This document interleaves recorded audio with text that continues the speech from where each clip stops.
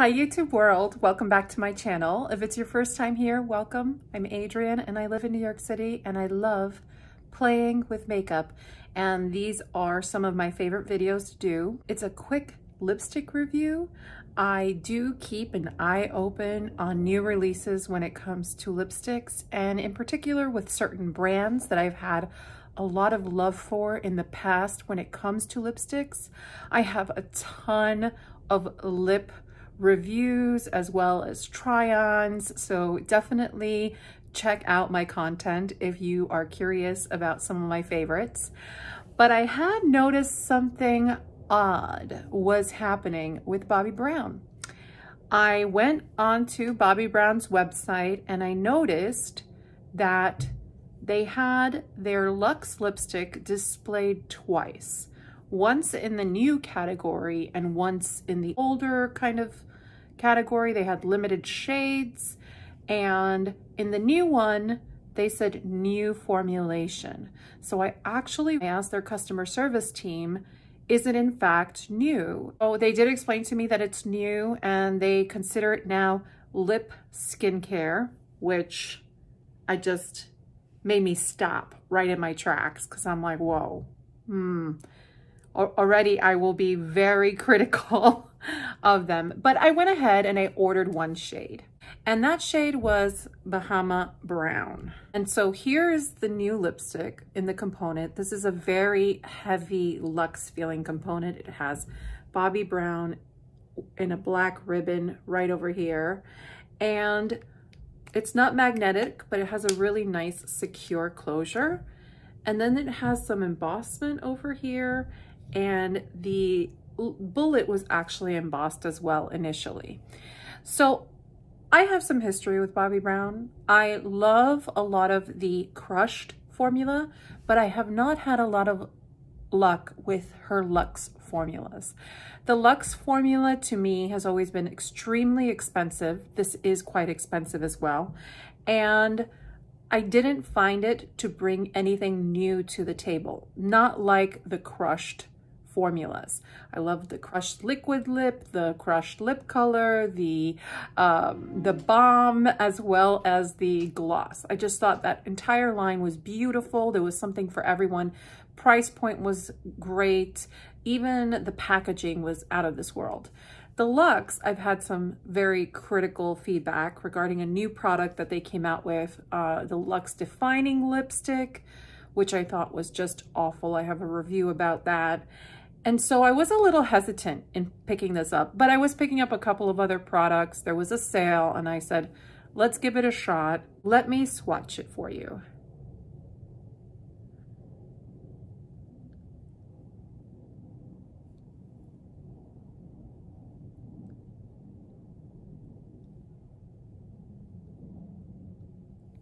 That is the color there. I think it's very true to the lip component in the package. It's sort of a brownie nude. I think that's how they describe it. By the way, there are 39 shades in this. Retails $40 US for each lipstick. And I want to talk about some of the claims, and I'm going to address them one by one. So they describe this on their website as skincare infused statement lip color with a rich satin finish. So I do think it has a satin finish. It's edging into the cream territory, but I'll give it the satin finish.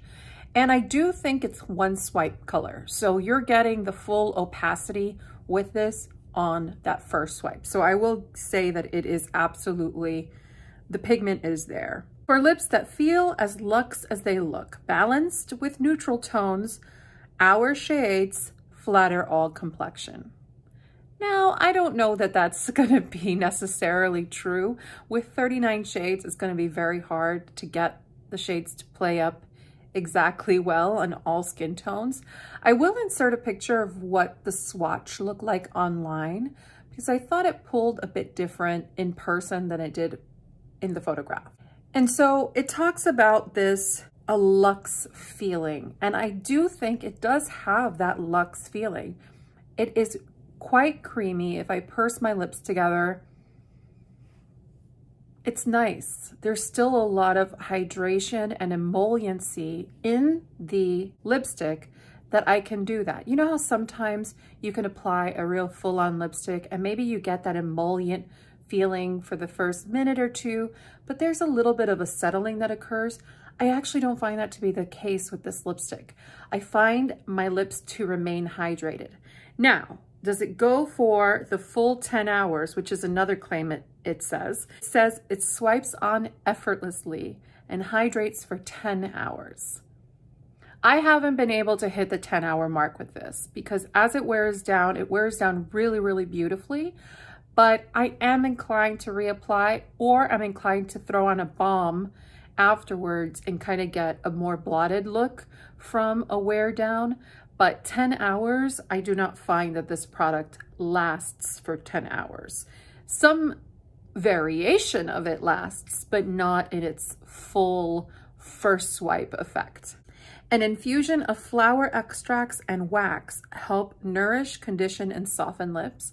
I do find that this product is one of the rare products that if I wear over the course of multiple days, my lips don't have a negative reaction to. I was a little worried when I heard about flower extract because sometimes flower extracts can be actually quite harsh on the skin, but I have not found that to be the case. I wore this lipstick 3 days in a row and I loved the way it looked.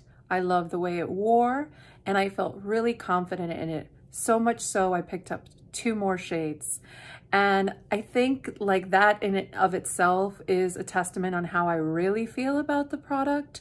I will be swatching the other shades because I did try to pick up a couple that were completely unique and would be unique in my collection. Let's continue talking about the claims though. Reduces the look of lip lines instantly and improves the condition of lips after just 1 week. Now, I do think that it makes lip lines look a lot softer and it has a little bit of body to it, the formula, that it has a little bit of that filling component. Sometimes when formulas are too thin, they will just grab onto anything. If they're too waxy, they kind of glide over any kind of skin that's dry and they catch and they'll deposit pigment differently on that patch of skin. I find that this doesn't happen with this formula. It deposits perfectly well. With the crushed color from Bobbi Brown, it has much more wax in it that it can do a little of that catching. So I always like exfoliate my lips really well before I wear that product. And I do really love that product. But this one, I don't have to do that much work to make this look nice. And then it says the condition of lips after a week. I don't know. It's going to be a little unfair of me right now to gauge whether or not this improves my lips like skincare. I do a lot of other skincare. This is not going to be the only lip product I'm wearing for a week.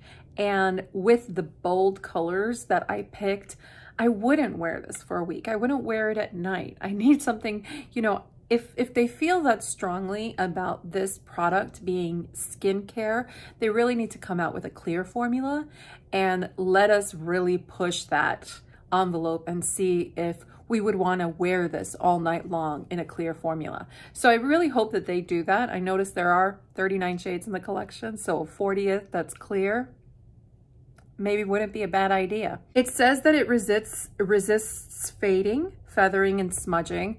I do think that that's true, though this is such a creamy formula and I am not the biggest fan or wearer of lip liners that I do find to get a perfect lip line without lining your lips with a lip liner, it's a little hard. It's a little hard to do. And so the way that I usually like to wear this is I will apply it full on like I did, and then I will take a finger and just run it right along the edge of the lipstick. You see, I'm taking off a little bit of lipstick, but not a lot of lipstick.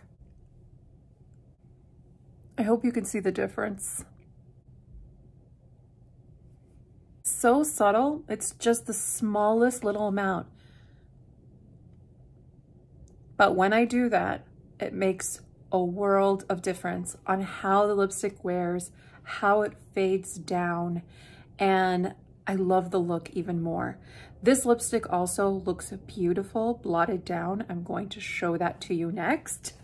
Oh, but before I do that, maybe we'll get a little closer so you could see the texture of my lips.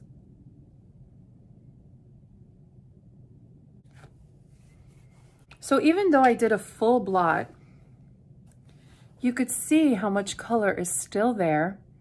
It's a nice wash, but when I purse my lips together and move my lips together, it feels like I am wearing a real sturdy lip balm. And I love that about this product, because that's what's going to tell me that it's more like skincare, and it's going to have those hydrating properties that I personally need, especially this time of year, especially up north in the Northeast, where we have all these heaters on and all the moisture from my skin, from my hair, from my lips is just being sucked out of these very dry interior environments. And so I love that there's a bit of moisture still left, that I can comfortably purse my lips together, and that it feels like it has staying power and will coat my lips for quite some time. It does coat my lips for some time. So bravo, bravo. I'm very happy. I just wanted to touch upon some of the ingredients that they decided to highlight. Number one is Manoi de Tahiti and chamomile oil that helps nourish and condition. I know Manoi oil is huge as a hydrating component, and so I'm happy to see that. And I really love chamomile oil. It's actually a very rare oil to include, and I actually wonder which kind they're using, because there's two primary flowers for chamomile that you can use, and they're both extremely healing, but one is actually better for you than the other. Jasmine flower wax helps boost moisture over time. So that's where I am a little still on the fence about its power over time, but so far so good. The other thing I wanted to know about the product is the fact that it has absolutely no scent. I have noticed a lot of Bobbi Brown lip products do have a slight fragrance. Usually it's a little bit of a licorice fragrance, but this one has absolutely no scent. So I think this is going to be a fantastic lip product for individuals who have sensitivity to fragrance. However, with the chamomile oil and with the jasmine flower wax, there may be other sensitivities that appear, but I am somebody who tends to react very strongly to these type of formulas and flowers and essential oils and whatnot, and I haven't had an issue. So fingers crossed that if you're one of those individuals too, and you want to try this, that you would be happy with it. So let me go ahead and put on the next lip color. The next shade is Soho Sizzle. You can almost see that it has the embossment, but again, I've tried it on already and it's pretty worn down. This is a spicy orangey red, but kind of bricky and muted also. It feels so good going on. I'm going to insert the picture of the swatch online so you can kind of see the difference. Let me just do my little trick. So there you go. I really love this color. I think it's beautiful and it's rich. And yeah, it kind of is just like a happy color for me. This is definitely a daytime red for me. Let me blot it down and show you what it looks like. So that's it, blotted once already, and it still has so much pigment. And again, still has so much of that hydration in it. Really, really lovely. Last shade I picked up is Bond. So that's this color here.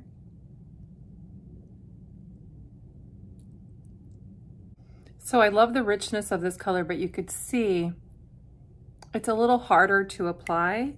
It can go on a little bit messy. So this is when that trick really helps me out. This also helps with any feathering if you don't want to wear a lip liner. So that is that color there. It has some plum in it. It has some brown. This is my version of day vamp that I would be happy wearing.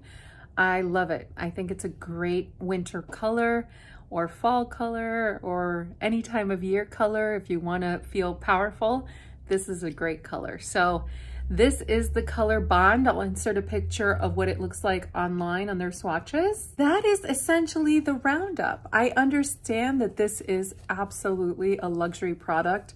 Probably the most I've spent on a lipstick in a while if I didn't consider the discount, the 25% off, like friends and family discount. This now becomes probably one of the more expensive lipsticks I own.